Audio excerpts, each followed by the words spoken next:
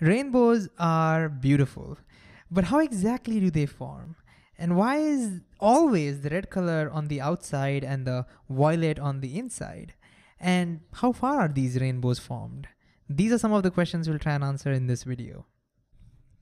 So imagine I'm standing here, it's a beautiful day, and I want to see a rainbow. What do I need? Well, you might know we need sunlight. You don't see rainbows at night. So sunlight is important. Let's say here's our sunlight. We also need raindrops. It can be any drops, in fact, like it could be from the sprinklers or it can be from the fountain, but let's put raindrops. Now you might say, hey, raindrops are not round. Yeah, I've just considered them to be round for simplicity. You'll see it'll help us when it comes to drawing ray diagrams later. Okay, but how does raindrops and sunlight give me rainbows? We need one more thing to answer this question. We need to remember that rainbows are always formed on the opposite direction of the sun. If the sun is to the right of me, the rainbows will be on the left. If the sun is behind me, the rainbows will always be in front of me. So over here, the sun is behind me. So over here, I would see the rainbow in front of me. So with this info, that rainbows are always on the opposite direction of the sun, let's see if we can figure out how rainbows are formed, at least the basics. Well, here's how I like to think about it. Let's start from the rainbow. If I'm looking at the rainbow, I know that the light from the rainbow must be reaching my eyes. The red light, the blue light, the yellow, all the colors must be reaching my eyes. So let me first draw those. Okay, the blue light is a little hard to see. Let me just reduce the background. Okay, that's great. All right, now comes the next question. Where does that light come from? Where did that light come from? Well, we might guess that since rainbows are formed due to sunlight, maybe that's coming from the sunlight. But in what direction is sunlight? Sunlight is coming this way. So let's go ahead and draw that as well. Nice. Now with the rays drawn, we can start predicting what must be happening over here. You see, the incoming light is white, something happens, and then we have colors being thrown at me. So what phenomena must be happening over here? What must be happening to convert that white light into the colors towards me? Can you pause and think about this? You may have already learned this before. Okay, so the first thing I'm thinking about is how is this white light turning into colors? Have we seen this before? Yes, we have. We've seen this happening in Prism. When you throw a white light at the prism, we see colors happening, colors coming out. And why does that happen? Well, we saw before that white light itself is made of all the colors of the rainbow, all the 7 colors.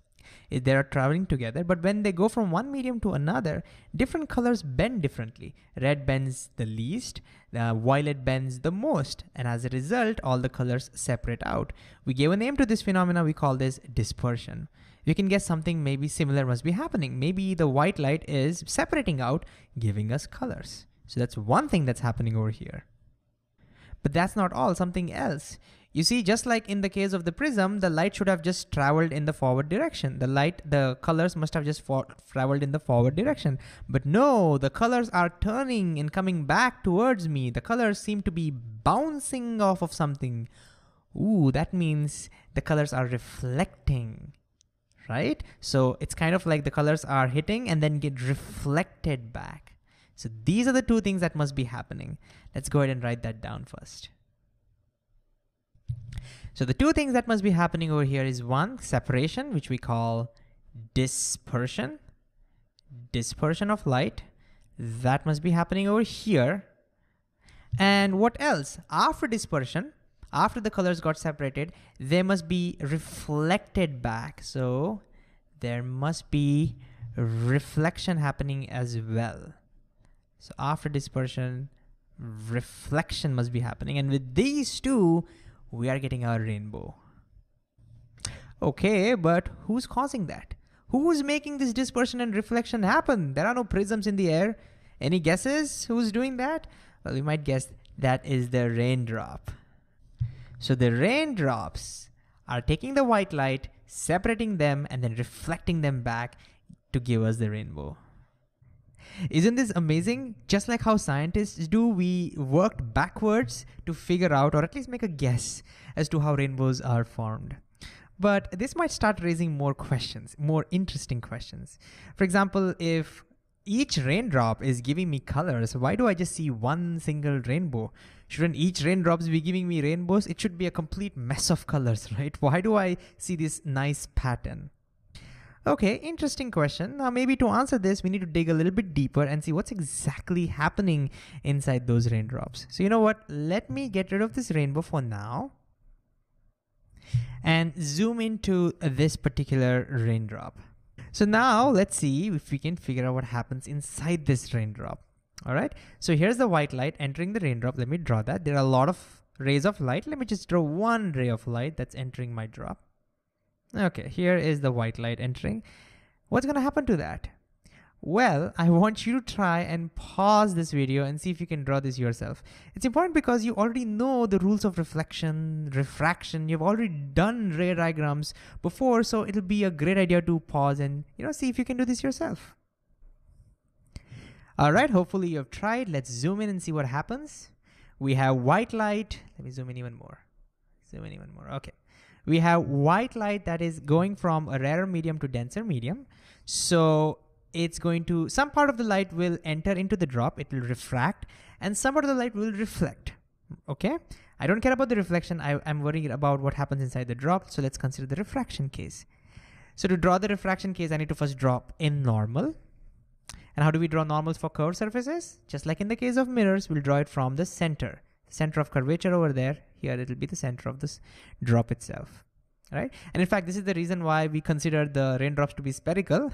In reality, the raindrops are not exactly the shape, but we're approximating it so that it becomes easier for us to draw. Okay.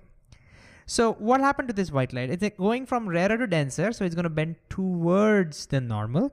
But remember, not all colors bend equally.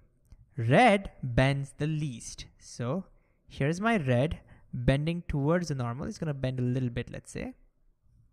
And then blue or violet, I'm just going to draw it as blue. It's easier to see. So violet or blue, that bends a little bit more. So I'm just going to make it bend a little bit more.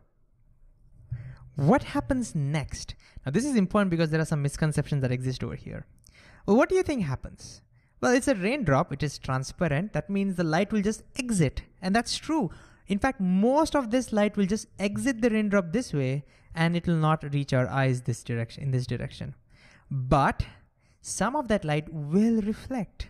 Like, I mean, right? In water, some light gets reflected and most of the light goes through. Same thing's gonna happen over here. Some of the light is gonna get reflected. Now, the misconception is a lot of people think, and even in some books it's written, that the light gets total internally reflected, meaning all the light gets reflected. That's not true, okay? I'm just saying that that's not true.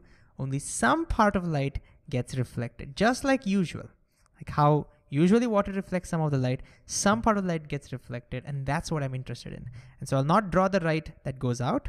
So let me draw the light that is reflected. To do that, again, I have to draw normals, right? So let me draw one normal for blue, and let me draw one normal for red. And with this, now let's draw the reflected light. For red, here's the angle of incidence. So let's try to make the angle of reflection equal to the angle of incidence. Not like this, that's too small, this is too big. Somewhere over here, approximately.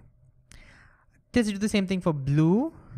Notice for blue, the angle of incidence is a little smaller compared to that of red. I hope you can see that. And so we need to try and match that. It's not gonna be like this, it's not gonna be like this, somewhat like this. I always had troubles drawing this actually. And as you can see, drawing normals actually help. Okay, what happens next? Well, again, most of this light will exit the raindrop and some of the light will get reflected again. But now I'm no longer worried about the light that gets reflected. Let's draw the case of exiting. So again, I have to drop normals. So one normal for red, one normal for blue. And now we can draw the light that exits. So the blue light, it's going from denser to rarer, it bends away from the normal. And even the red light going from denser to rarer, it bends away from the normal. Let's quickly include the arrow marks. Great, with this hard work, we'll now be able to answer our question. So let me just zoom back out. And so we are seeing that each raindrop is gonna throw all the colors at me. Red at the bottom, blue at the top. But what's important is only one of that color is reaching my eye. In this particular case, notice that only the red from this raindrop is reaching my eye. And therefore, that raindrop is gonna look red to me. Let me draw that.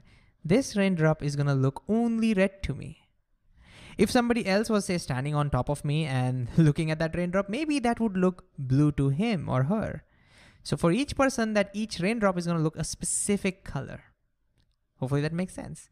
And also, one more important thing, you might be wondering, you might be saying, hey, you said that only a little bit of light reaches my eye because most of the light goes out, only a little bit of light is getting reflected, right? So then, is that little bit of light enough for me to see it? Absolutely not. A single raindrop is actually not enough, but there are many raindrops. So let me make a copy of this. What I'm trying to say is, let's take another raindrop, which is in the same line over here. That's also throwing red light at me. Another raindrop over here is also throwing the red light at me. So if you look at all the raindrops in this line, all the raindrops in that line, they're all throwing red light towards me. And all of that combined is powerful enough so that I can see the light. In fact, this is the reason why we need strong sunlight. Without the strong sunlight, the light will not be powerful enough and I won't be able to see rainbow. So you need powerful light, you need a lot of raindrops, only then you'll be able to get enough light to see red. Okay, what will I see for other raindrops, or how do I see other colors? Well, let's see. Let's see if I want to see violet. Where should that raindrop be? Well, now I can just move this around.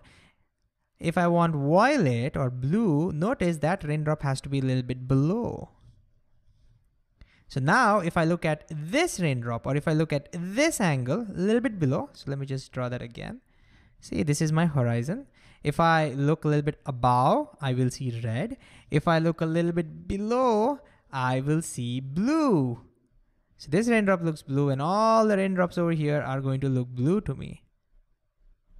And so what's important is that each raindrop doesn't give me a rainbow. They're all forming a part of the rainbow.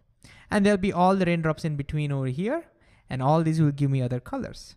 What about the raindrops on top of this? They will not give me any color. Let me show you that. If there's a raindrop on top over here, none of the colors reach my eye. So they will not contribute to rainbows. If there's any raindrop below, again, none of those colors reach my eye. Again, they will not contribute to rainbows. And that's why the rainbows are only contributed by those specific raindrops which are forming over here, giving me that beautiful pattern. So here's one last question. How far is a rainbow? Well, at first we might think, well, it depends upon which water droplet the light is coming from, right? Because that's what gives us a rainbow.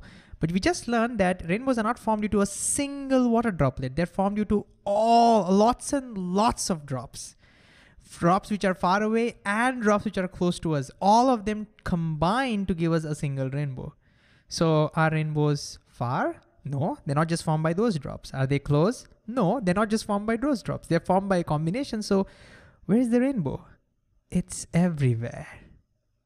Isn't that weird? I mean, clearly rainbows look like they're at a certain distance, but we just saw they're not. They are everywhere. Everywhere from close by to far, far away, everywhere is a rainbow.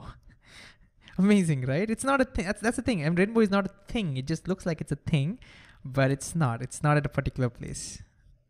And of course, we didn't explore why the rainbow is a bow shaped. That's something we'll explore in the future video, but that's it for this one. So let's summarize what we just learned.